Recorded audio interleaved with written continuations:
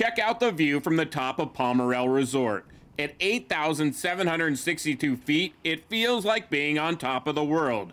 Here it snows an average of 500 inches a year. You're looking at just a unique little powder paradise here. We're so fortunate in the fact that we do have one of the higher elevation bases in Idaho, and because of that, we very consistently have fantastic snow.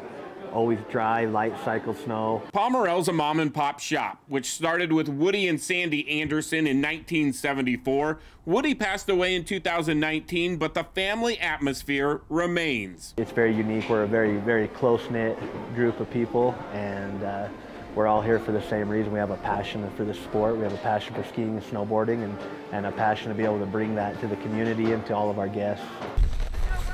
That includes several families in southern Idaho, as a lot of kids were out there on the slopes. Yeah. How long have you been skiing? 6 years. How old are you?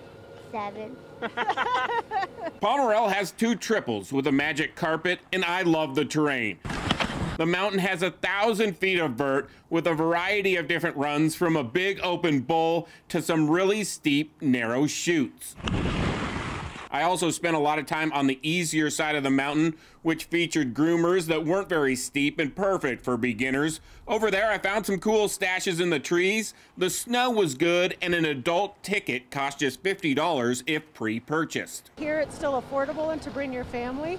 And so it's something that the family can do all together and be outdoors, and it's like shopping small, you support small. And that's a big deal in this day and age, as 2 corporations have taken over the ski industry in the last decade. It's gonna be a beautiful day out here, I'm telling you. But that hasn't happened here in Idaho, and Pomerelle Go that way. Oh yeah. has gotten off to a great start this season. Last week we've seen some of the best crowds we've ever had. It's really been a phenomenal season. Woo! It's a cold one up here today. Great mountain though. Gonna have to come back to Pomerelle for sure. Steve Dent, Idaho News 6.